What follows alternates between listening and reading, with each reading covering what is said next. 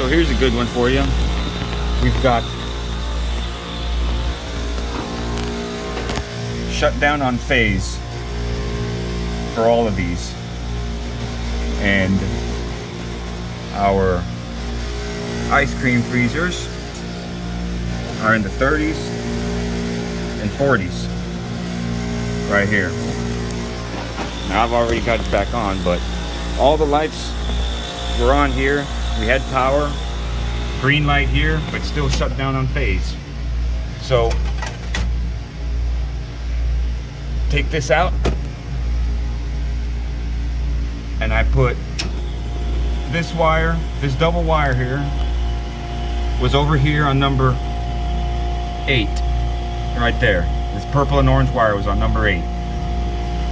So if you look on this phase monitor, you can see that normally closed is between 1 and 2. So 1 and 2 is that one and that one. So those were closed. But when you take this out, it opens that back up. And then you can see that 1 and 8 is normally open. So whenever this energizes, it closes to 8, and that's what tells it that the phase is okay. So I just put number 8 on number 1 and turned power back on, because I did have power off when I did that. And I can leave this out. As soon as I turned power back on, it started, because that's a closed circuit now, which is what this would be if the contacts in here between 1 and 8 were working and good. But they're not. We're stuck, I believe. It's not the contact points that are messed up, it's the coil in there that switches the contacts back and forth, because we're still stuck between number 1 and number 2. Instead of the contact points between number 1 and number 8 not working, we're stuck between number 1 and number 2. And the reason I know that is because as soon as I plug this back in and it turns green, it closes the circuit between number 1 and number 2, and therefore gives me the alert of shut down on phase, which we saw just a minute ago. I go here. Just a minute ago it said shut down on phase. I don't know if you remember that. That's because I plugged this back in. So I had the whole rack was down because of something so simple like this.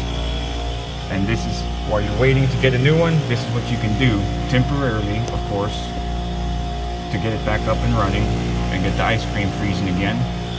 Leave this unplugged, go get another one, come back, switch those around, stick it in there, and you're done. And then so, in the meantime, we've got, hang on. There, maybe now you can see a little better. In the meantime, we got the ice cream freezers getting cold again.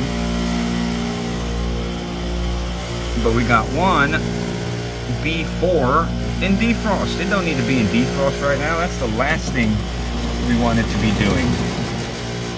So after you put your password in, you go in there and you find the defrost. You go to service, you find defrost.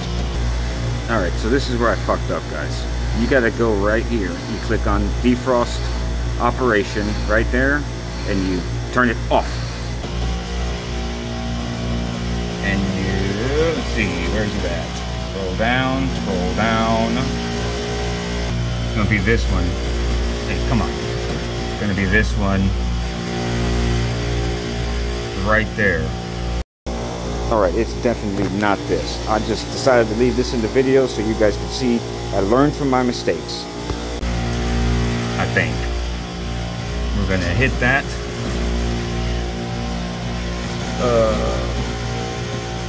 We're gonna...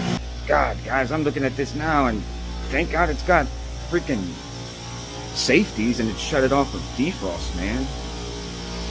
I fucked up. And let's see if we pulled it out of defrost.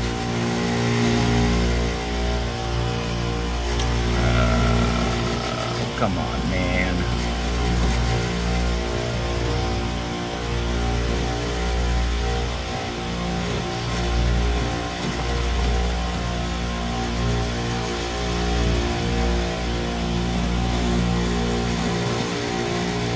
Aha, look.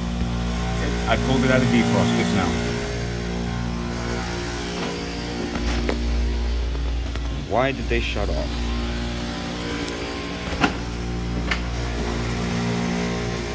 Alright, something's wrong.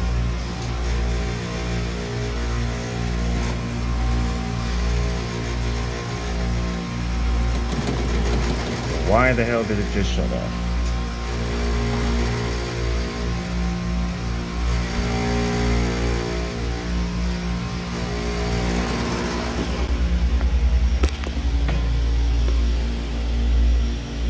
Okay, whatever I just did made something happen. I don't like that. I need to undo that.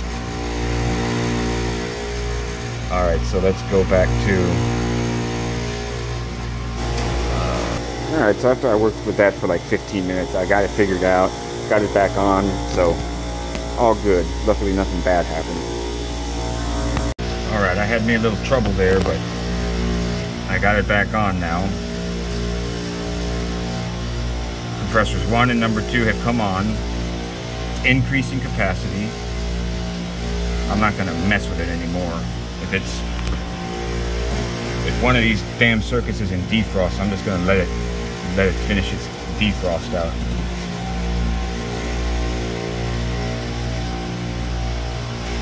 Anyways, I was going to show you guys that if I plug that in, it'll shut it all down and it'll give me shutdown phase shutdown alarms up here. But I'm not going to do that anymore. You can just go back to the beginning of the video and look at those if you want. You'll see how it was in phase loss. So I'm going to watch it for a little while, and then I'm going to go open a supply house and get me a couple phase monitors. That way I got one on my truck for later. And that's going to be it for this call. So, got another compressor that just came back on. Let's check it out. Yeah, compressor 3. Compressors 1, 2, 3 are on. But I'm not going to leave until I make sure it gets cold and these ice cream freezers get where they need to be, because they are in the 30s and 40s. So now after a little bit of video editing and watching it cool, I feel good about it running. I think it's going to run just fine while I go get a phase monitor. No more of my little screw ups happening, so I'm going to go get that, come back and change it. I'm not going to record that though. Just wanted to show you guys about phase monitors and how to get through one of these. Hope you guys liked it, enjoyed it. I'll catch you later.